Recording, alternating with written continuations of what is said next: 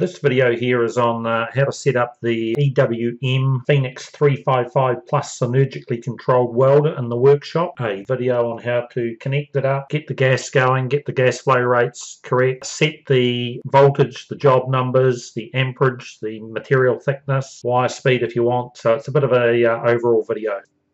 I need to say first that we only run two wires here at the ARA Institute. The copper coloured one is a 0.9mm solid MIG wire, and the dark coloured wire is a 1.2mm flux core wire, which gets run with CO2 gas. So once you've worked out what wire you're using, you need to open the side cabinet panel on the welder, which is highlighted on the screen, to be able to look at the job numbers. With the cabinet open, you can see the full job list, and you can see on the left hand column all the different types of welding that you can do with this welder, and there's multiple jobs. So we've opened up the side cabinet and it shows us the job list. You can see up the top job list. We have material thickness, wire diameters here of 0.8 of a millimeter, 1 millimeter, 1.2, 1.6. Over here you can see that job number 7 is 0.9. So it fits obviously in, job 7 fits between 6 and 8. The top line 1, 2, 3, 4, 5 are running on CO2. The next line down 6, 7, 8, 9, 10 are running on Argo shield. So we've got a 0.9 wire which sits in between 6 and 8.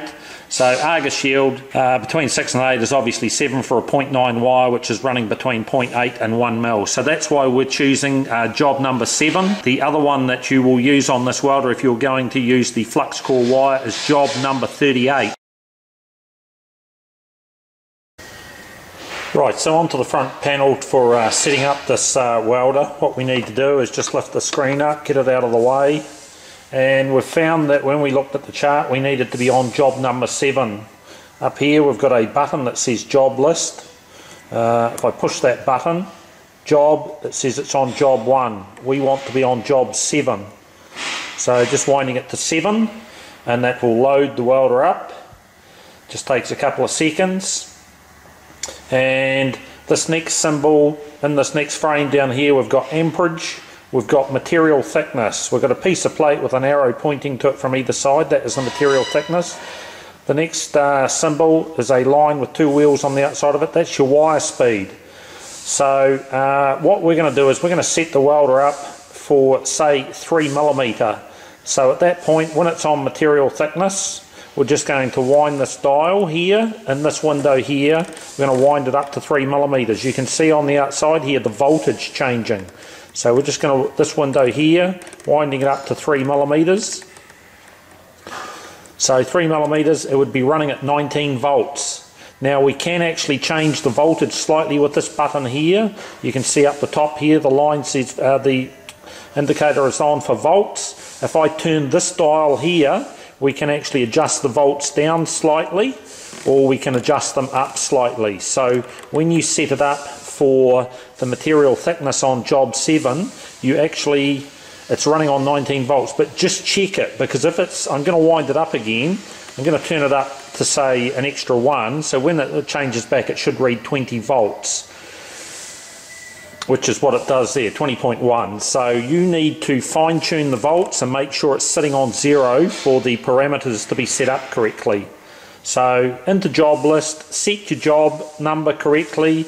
Then the easiest thing on these synergically controlled welders is set it to the material thickness, and it automatically sets it up for voltage and your amps accordingly. If we push the button, scroll through for amps, it tells us that it's on 131 amps, 19 volts. There's your material thickness of 3mm. The wire speed is 8.1 meters per minute. So that's the wire speed.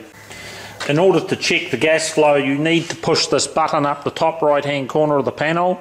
It's got a little aerosol can with a cone on it for blowing gas. That's the test button for the gas. So you're going to push that button and that will have the gas flowing through the torch. You can see the light on this side here. So the gas is actually going to flow for a few seconds while you actually set it up on the torch. So we're just going to do that. So with this here, we're just going to plug the gas in.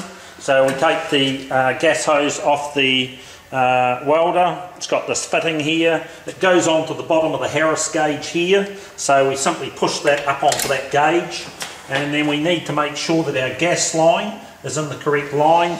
We're running a 0.9mm solid wire on Argo shield, so I'm going to take the fitting, it's just a push fitting, take the hose off the carbon dioxide line, which is the far one. I'm putting it over here, plugging it into the Argo shield line, and I'm opening up the two valves. These Harris gauges get a real hammering in this place, so you need to set it up with a flow meter. Currently the gauge is showing 16 to 18 litres per minute. So what we want to check is to make sure that it is 16 to 18 litres per minute, because that's roughly the gas flow we're going to use with the solid wire.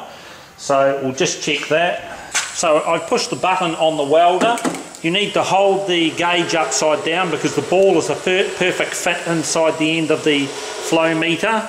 So give a smack on something to tip it upside down, and then hold it on the torch and then lift it up until you get the flow. It's currently down, what was it? It was about 10 litres. So I'm going to wind the gauge in. So I've now got the gauge up to 22. Just need to push it again. So it's reading just on 15-16 litres. So we can go with that at 15 to 16 litres. At this point the welder is set up. You've set up the volts on the job number. That has adjusted automatically the wire speed for you and the amperage. You've set your gas flow 16 to 18 litres roughly for both the flux core wire and the solid core wire, so you're ready to start welding.